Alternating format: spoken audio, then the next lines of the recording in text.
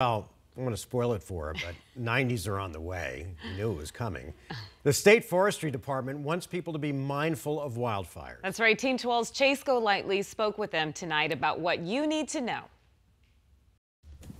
Mark Kriebe, this wind isn't the only potential danger you'll have to keep your eyes on. This year, experts predict will be another dangerous wildfire season, especially with how many they've seen so far.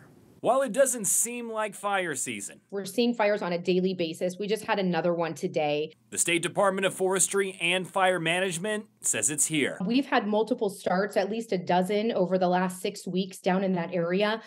We just had a 1,300-acre fire yesterday. Tiffany DeVilla says most of these fires are happening in southern Arizona, the biggest area of concern for fire crews in the state. Southern Arizona is where we're going to see the bulk of our activity, or the potential for the bulk of our activity over the next few months. All the moisture and rain creating an overload of fuel for the fire. DeVilla is saying the majority of calls they've received have been from fires that got out of control at people's homes. Going outside, they're burning off vegetation, they're burning debris. The next thing you know, they have an escape fire and we're called, the feds are called. A situation Maricopa County is also expected to be in. So we will see an increase in our activity there. Which is why she and other officials are encouraging those who plan on getting out of town and into nature for this warm weekend need to be extremely careful. If you're having a campfire, just make sure it's out and cool to the touch before you walk away. Always secure your tow chains if you're heading up north, you're going to the lake this weekend. And keeping that caution in mind